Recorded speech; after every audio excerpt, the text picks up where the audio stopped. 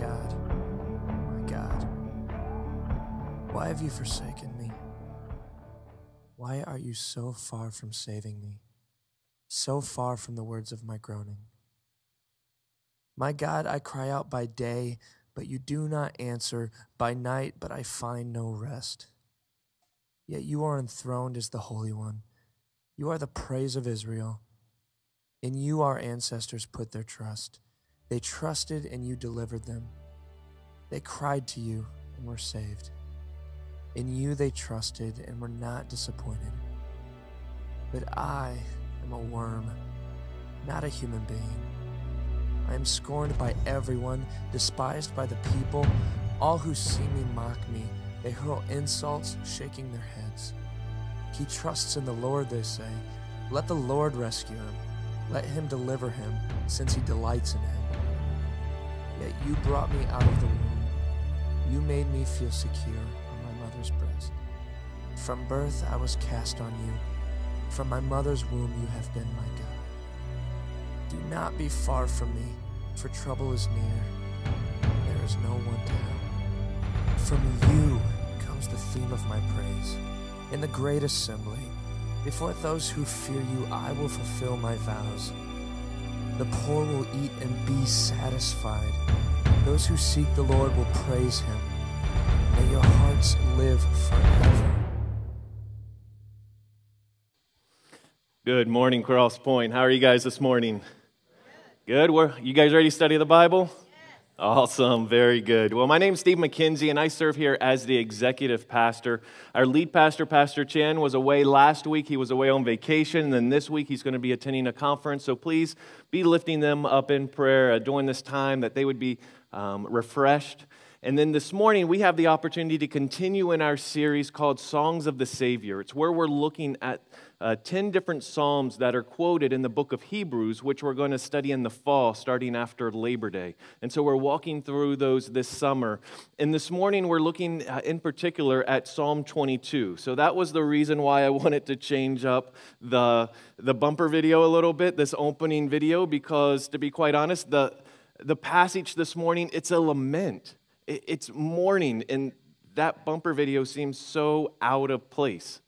Like with the happy-go-lucky feelings of like, yay, everything's great, and this passage is going to dive in and be like, I feel forsaken by God. I cry out and he doesn't hear me. Like that has a different feeling and a different tone.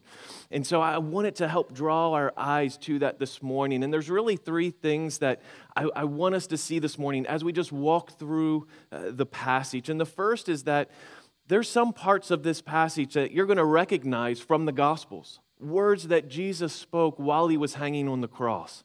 You're going to be like, oh, this is familiar. Like Spurgeon calls this the song of the cross. And it's true that we're going to see a beautiful display of the gospel here in Psalm 22 that was written 1,000 years before Jesus was ever crucified. And yet in understanding that this was written 1,000 years before Jesus was crucified, that there was real pain. Like the psalmist David was experiencing something in the present when he wrote these words. God intended them for something greater as well, but they also echoed his own heart, his own brokenness. And I don't want us to miss that. I want us to understand that and understand how that applies to our own lives. That maybe you're here this morning and you're going through a dark depression, maybe mourning, maybe grief. A brokenness that nobody else around you knows about. This passage speaks to that. And there's a hope that lives in the gospel that I pray that we feel. And the way that it ends is it's a song of praise. It's a song of hope that comes out from this story of brokenness. And so how do we move through that? How do we move from a place of brokenness to a position of praise? Just this morning, actually right before I came out here, I got a text message from someone that attends here who's been going through a difficult time. And it's just been one after another. And he wrote me and he's like, my cousin passed away last night. And he was like my brother. Like, pray. Like, this is real. These emotions are real. And so I want to start by praying. And as we walk through this psalm, that God would meet you where you're at this morning. And then point our eyes and our hearts to the hope that we have in the gospel, that even in the midst of pain, we can sing and celebrate and praise the name of Jesus. So let's pray. Lord, I thank you that your word brings to the surface areas that, to be honest, we don't often like to talk about. We would prefer to think that everything is peaceful and great, and in reality, Lord, we experience seasons of brokenness. We experience depression. We experience grief, Lord. We mourn that the world is broken. And Lord, I pray that your word would help shepherd our hearts to know how to navigate those feelings, Lord, to see the beauty of Christ more clearly. Lord, when it feels like our prayers are falling on deaf ears, Lord, help our hearts to know the truth and help us to rest in that and sing the praise and glory of Jesus Christ. And in Jesus' name, amen. So let's jump in here to verses 1 and 2. We're just going to be walking right through this psalm. And the first part is really understanding that this is a song of brokenness. I mean, listen to David's prayer. We're in Psalm chapter 22. This is in verse 1. If you need the Bible in front of you, it's on page 260. There's also notes on xpoint.info that you can kind of follow along with these points and some details if you want to take notes. But listen to the depth of these words. Like, if you're familiar with them, don't let them be so familiar that you lose sight of the weight. Like, these words were on the psalmist's lips. My God, why have you forsaken me? Why are you so far from saving me? From the words of my groaning, oh my God, I cry by day, but you do not answer, and by night, but I find no rest. If you heard somebody praying this, what would you think? You're in community group. They've just cried out that, God, you're so far from me, I don't even hear you. I cry all day, all night, but nothing. I mean, is it okay for a Christian to feel this way? Yeah, it's kind of like, I hope so, right? I mean, I kind of feel like that's the way we feel sometimes, because I kind of feel like the answer might be no, but I feel this way, so I hope it's yes. But sometimes we throw these spiritual things at people, right? Well, don't you know in Hebrews 13, which we're about to study, Jesus says, I'll never leave you or forsake you. You're not forsaken. It's all good. And you're like, oh, thank you. It's like when you're sad and you're grieving. And someone says, oh, don't cry. Don't be sad. Oh, thank you. That helps, right? No, I'm not sad anymore. That's what I need to hear. I just forgot I'm supposed to be happy. Life doesn't work that way, right? I mean, we can be honest with one another here. Like, the brokenness is real. And just throwing things at it does not always help. And that's what we see here, that sometimes as Christians in the West, Pastor Miguel mentioned this a few weeks ago when he was preaching on one of the Psalms that is also a lament, that we don't always know how to mourn well, do we? We hide it as Christians. Oh, Christians are supposed to be happy. They're supposed to have it all together. But God forbid that I'm actually grieving something or mourning something or feeling a lament like God is distant. Certain emotions are taboo. I remember when I was 5 years old, I had ear infections really bad when I was younger. So when I was 4, they put tubes in my ear. And then when I was 5, they were going to be taking them out. And the idea was it was supposed to, I guess, open up the ear canal to prevent the ear infections, and then you start to grow out of them, and they can just pull those tubes out. So I'm 5 years old. We're sitting at the doctor's office, and we're getting ready to go in to get the tubes taken out. And my mom's like, now, be a big boy and don't cry. Now, don't judge her. She feels terrible about this now, okay? Please don't. And so we go in there, though, and he starts to tug, and it hurts. And it really hurt. But I'm going to be a big boy, and I'm not going to cry. And when the doctor pulled it out, it still had the skin attached when they pulled them out. And the doctor's like, why didn't you say anything? And my mom felt horrible, but I was like, I was told not to cry. Like, you don't cry. And now, to my mom's credit, we've all been there. You have a 5-year-old, they can act like you're amputating a limb. That's what she was saying. How I interpreted it was wrong. But sometimes in life's more serious struggles, it's more than just having the tubes pulled out of your ear, right? When a loved one passes away, when sickness strikes. We had a partner here who one day everything's fine. Next thing you know, he has cancer and that they're having to remove half his thumb and praying to God that it hasn't spread through the rest of his body. In a matter of days, this unfolds. That there's real struggle. A loved one walks out, being treated unjustly simply because of the color of your skin or your ethnic background. Like the pain is real and it's deep. But what do we do with this? Because a lot of times we like to distract ourselves, right? I mean, I've noticed it in myself by the way I parent. So I'm not judging anybody here. These are all things that I've done myself. When my kids are sad, it's kind of an inconvenience, right? And so you try to distract them. Oh, you're sad? Here's my phone. Watch something on Netflix, right? Use this app.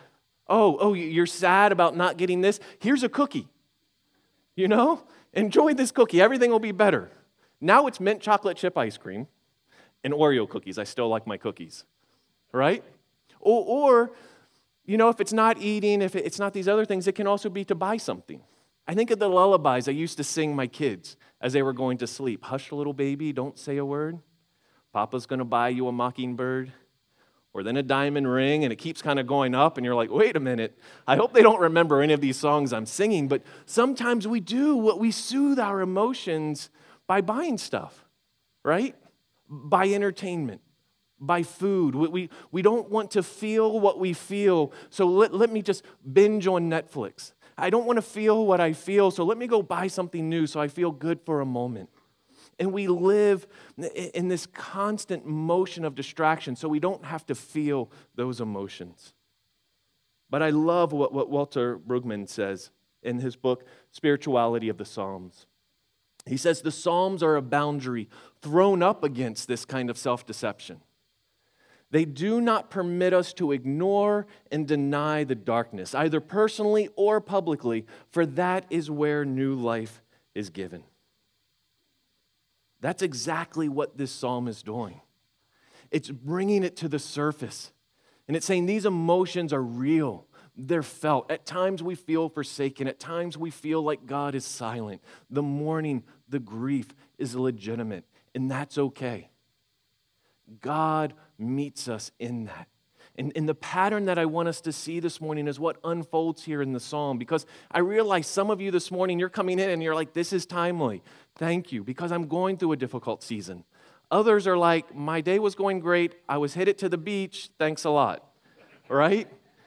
And the reality is maybe today's great, but one day you're going to walk through that valley of darkness. And my prayer is that you remember these words and that they help you navigate that season when you do go through it. That celebrate that you're going through a good season right now. But remember the words. And for those who are struggling, I pray that you do feel encouragement from this. So look at how the psalmist continues in verses 3 through 5. So he's just said, I cry out by day and by night, but I find no rest yet. Yet you are holy, enthroned on the praises of Israel, and in you our fathers trusted, they trusted, and you delivered them. To you they cried out and were rescued, and in you they trusted and were not put to shame. You can see this inner dialogue happening with the psalmist. He's like, I'm in such despair, I'm crying out, God doesn't hear me. But they cried out. Others have cried out, and you heard them. You rescued them. And that can bring encouragement, right? Like how many people here, and I want you to show me by a raise of hands, have gone through a difficult season in your life, and God met you in that difficulty and made himself known to you? Can I see a raise of hands? Look around the room. This is the testimony of the church. God meets people in their brokenness. We've experienced that. We've seen that. And for some, you're going to look around and you're going to be like, that's encouraging, right? God moves. God meets you in the brokenness. For others, like the psalmist, it wasn't encouraging. He looks around and he's like, great. So God met all these people, not me. Right? What does that mean about me? And look what he says. But I'm a worm. I'm not even a man. Scorned by mankind and despised by the people. All who see me, they mock me. They make mouths at me and they wag their heads at me. He trusts in the Lord, they say. Let him deliver him, they say. Let him rescue him, for he delights in God. And it's mocking. And he's like, great. So God meets them, not me. What does that say about me? And then the condemnation starts, right? Then it's like, am I ever going to get out of this? Am I even saved? Does God even love me? Like, will this ever end? And it starts to get all consuming, and it can almost build up into this panic inside. And then it ends in this cry of help. That it kind of started with, yes, God was faithful to them, but then he starts to recount how God has been faithful to him. Yet you're he who took me from the womb. You made me trust at my mother's breast. On you was I cast from my birth, and from my mother's womb you have been my God. Be not far from me, for trouble is near, and there is none to help. Do you see, like he begins to remember, like God's been faithful. I've seen it in the past from birth. He's been faithful, but right now, I don't feel it. Right now, the only thing I can cry for is help. There's no one else, so help. My circumstances feel overwhelming. Help. And then the psalmist begins to lay out how he perceives those circumstances, almost like a snowball, just layered upon layer, the weight increasing until he feels completely crushed beneath it. When he says, many bulls encompass me, in verse 12. Strong bulls from Bashan and around me, they open their mouths at me like a ravening and roaring lion.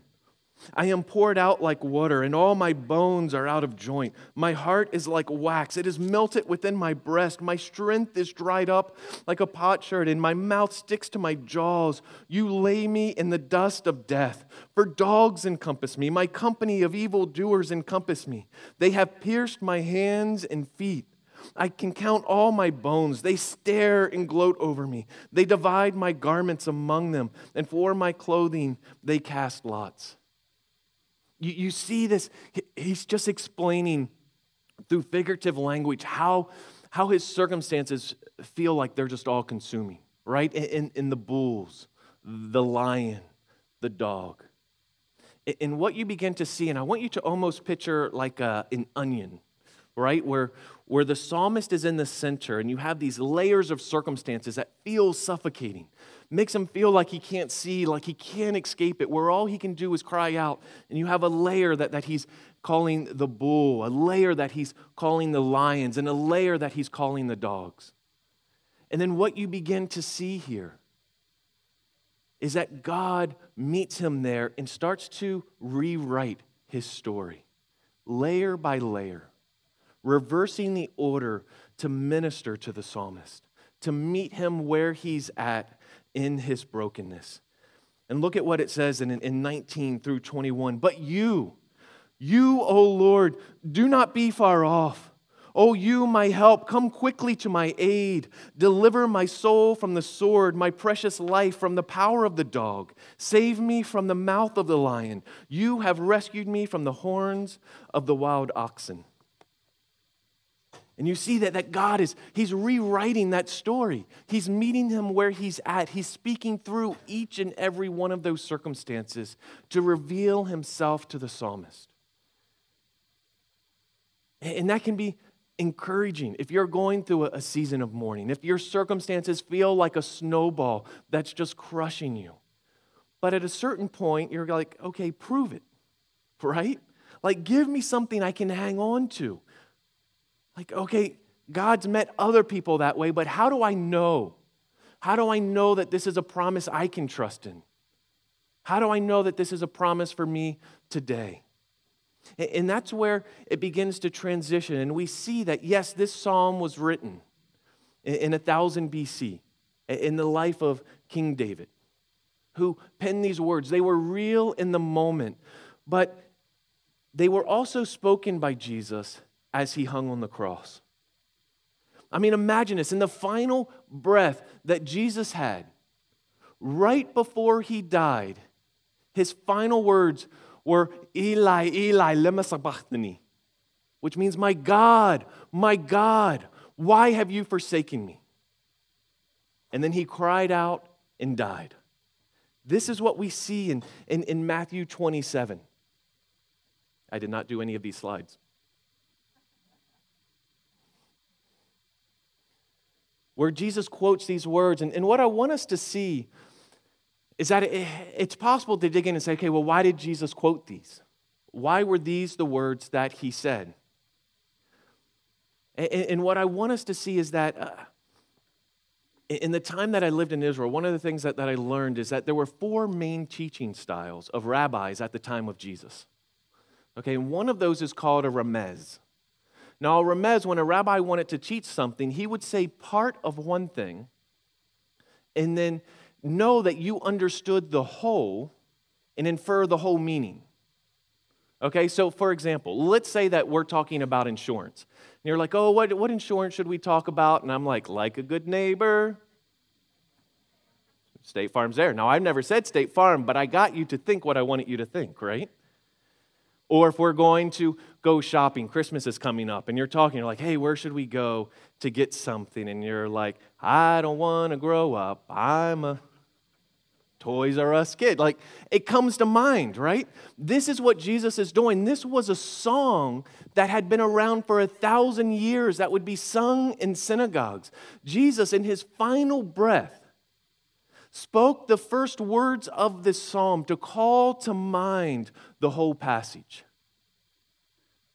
And I think we see evidence of that because of, in Matthew 27, we see that Jesus quoted these words, but you also see Matthew start to lay out these other areas as well. That this psalm is speaking of the gospel. It's speaking of these final moments of Jesus. And I want you to imagine, you've just watched all of this happen. For 3 hours, darkness covered. Jesus has been hanging on the cross. You're bewildered. You're confused. Life is not going how you expect it. You did not expect your rabbi, the Messiah, to have to die on the cross. This was not part of the plan. This is not how things were supposed to go. You're standing there in absolute confusion. Jesus says these words, and then this psalm comes to mind. And then all of a sudden, you kind of begin to rewind and say, wait, what did I just see? What just happened? Because in Matthew 27:35, and then in Psalm 22:16, it talks, if you heard, about hands and feet being pierced. This was 500 years before the first historical account that can be found referring to crucifixion in any way.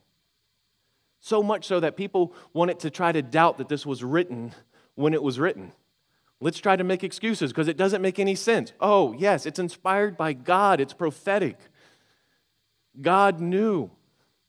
David may not have even understood the full meaning of the words that he was saying. They were just emotions in his heart, but they became a reality in the life and death of Christ. That you see in Matthew 27:35 about dividing the garments and casting lots. Like all of a sudden, you see this picture that had unfolded before you, and you're like, wait a minute. This song that I'm familiar with, this song that we would sing was speaking of this very moment. In reality, like the despair at the moment for the disciples, it would have been pointing to Christ is the ultimate fulfillment here. You see this later on as well in Matthew 27:39 about wagging their heads, or even the mocking challenge to trust in God.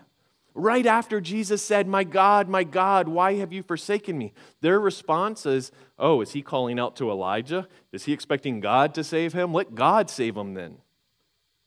And then he dies. They're mocking him in his final moments. And David's pain was real. But Christ's suffering was ultimate. It was final. It was complete. And so, do you feel forsaken this morning?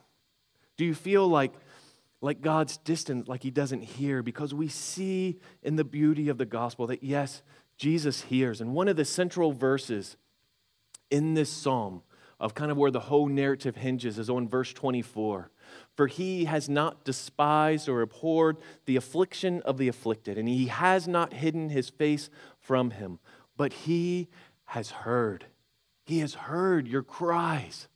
But more than that, not only has he heard, he has already acted. He has already done something about the brokenness that we experience. He lived a perfect life. He died on the cross in our place. That this world is broken because of sin. From the beginning of creation, God created the world perfect. We lived in perfect relationship with creation, with God, and with each other.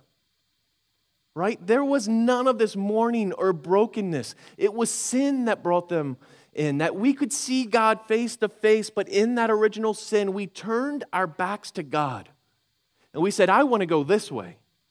And in freedom, all we can say is, "I want to go any direction as long as it's not toward God." And he would have been fully right to say, "Go, suffer the consequences of your own actions. I created it perfect. You've messed it up. Deal with it." But he pursued us. God, rich in his mercy, pursued us while we were still sinners. He sought after us. He turned us back to himself because of his death on the cross, so that by faith we can be restored, we can be redeemed. And yes, we still suffer. Yes, we still grieve because sin still exists in the world, but God is present. Even when he feels silent, even when he feels different, we can know that he is close because he has already proved it on the cross. Because he has already acted. He has already pursued us. That there is hope in that. There's knowledge in that. That even in the silence, he has drawn near. And that this should lead us to sing. This should lead us to have a hope. It doesn't mean the sadness always goes away. It doesn't always mean the mourning ends right away. There are seasons. But there can be a foundation beneath our feet of hope. That our pain is not final. The darkness is not permanent. There is light in the gospel of Jesus Christ. And then it leads us to sing. Look at what it says then in verse 22. When it says, "I will tell of your name to my brothers. In the midst of the congregation, I will praise you. You who fear the Lord, praise him. All you offspring of Jacob, glorify him and stand in awe of him. All you offspring of Israel, for he has not despised or abhorred the affliction of the afflicted. He has not hidden his face from him, but he has heard when he has cried to him. From you comes my praise in the great congregation. My vows I will perform before those who fear him. The afflicted shall eat and be satisfied. Those who seek him shall praise the Lord. May your hearts live forever. All the ends of the earth shall remember and turn to the Lord, and all the families of all the nations shall worship before you. For kingship belongs to the Lord, and he rules over the nations." Do you see this song that wells up? That it's from God, not from within, not because of our circumstances, not like, oh, just be happy, don't be sad. From God, wells up a song of praise that He is faithful. And that song starts with the brothers. It starts with family. It starts with the congregations. It goes out to the ends of the earth, to peoples among all nations, even beyond that, to future generations, to children who have yet to be born will hear the testimony of the saints and look to Jesus. Like that should build within us a hope.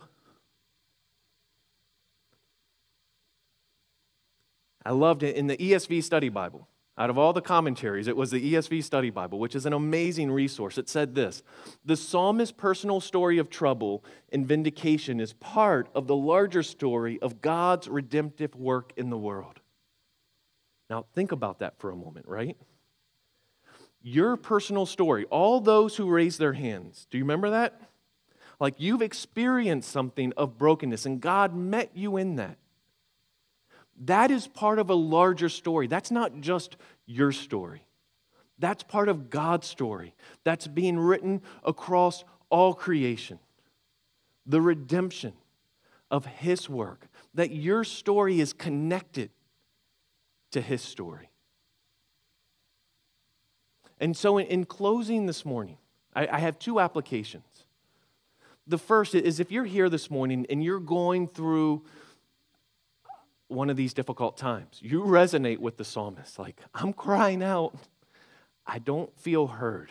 I feel alone in my suffering. Can I encourage you to look to the pattern that we see established here in Psalm 22? See how God has been faithful to others. I remember there was a couple when I was pastoring up in Maryland. The wife, they were an older couple, and she had found out that the husband had been having a long-term affair with a coworker at work. And she was like, I'm done. All of her friends were like, I'm done. I can't do this. We're going to have to get a divorce.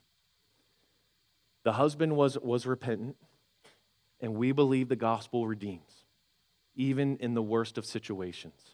And so we're trying to encourage, and we're like, God can redeem this. I know it's hard. I can't even imagine, but I believe that the gospel can redeem even this situation. And she's like, maybe, but not me. I just prove it, is what she ended up saying to us. Like, show me somebody else who has gone through this situation, and now their marriage is happy. Prove it. Like, just show me another story so I have evidence. And there was another couple in our church who went through, it wasn't out there, it wasn't public, and we were able to connect these couples, and they're together today. They're still friends of ours. And we saw God redeem, but when she was in her darkest hour, she needed the testimony of someone else. Maybe that's you this morning. Maybe you're like, I'm here. I want to believe you, Pastor, but can you connect me with somebody else who's going through this as well? I just need to know I'm not alone. Look to the testimony of someone else for strength. Examine how God's been faithful to you personally. Historically, like in the past, maybe you're not feeling it now, but are there seasons in life where we're like, I saw God work here. Yes, he was faithful here, and He was faithful here. So help me trust you now moving forward in the future. The second area I want to encourage you is to tell your story. That if you're here and maybe you are going through a difficult season, maybe you're not.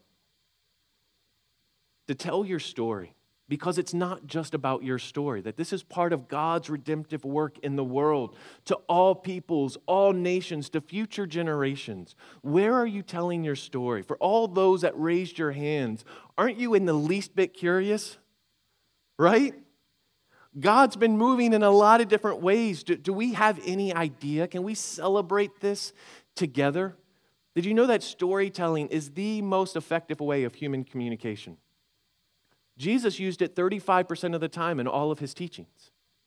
Science has even proved it that it activates different parts of your brain as though the hearer is experiencing those events with you, causing them to remember and apply a story more than just information.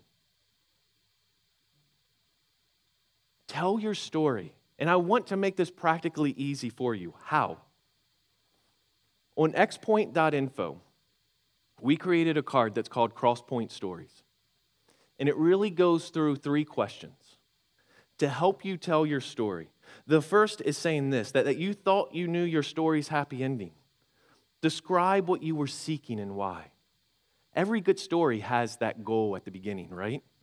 I thought life would be grand. I thought my marriage would be different than all the others. I thought I wouldn't go through any difficulties. I was expecting a healthy life. I was expecting this job to fulfill all my dreams. But then something happened that broke this, that trials and troubles come, that shake the blinders off, and we see where we're really going. So then to help you describe those circumstances, those struggles that you pass through. And then the final question is looking at the redemption of our suffering is knowing Jesus on the other side. So describe how you've experienced God and how He has connected your story with the gospel. It's those 3 simple questions. You can type it up, and we ask you if we have permission to share it or not. Okay, so you're in full control. I want us to be a congregation that can celebrate in where God is at work. All these hands that were raised, what if we knew each other's stories? What if we could celebrate how He's active? What if you're struggling with major depression and you're like, I feel alone and consumed and unloved by God. Is there somebody I can talk to? Am I the only one? Like, it's in each other's stories and testimony that it's God's story within us. So I want to encourage you, share your story. Let it be a testimony to God's faithfulness. Let's share these with one another. If I get responses, we'll find ways to get those stories out, to let you know so that we can read and celebrate where God's working together as we pursue Him and seek Him.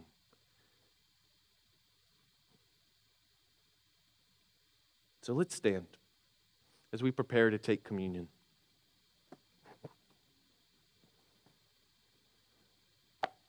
That as we prepare to come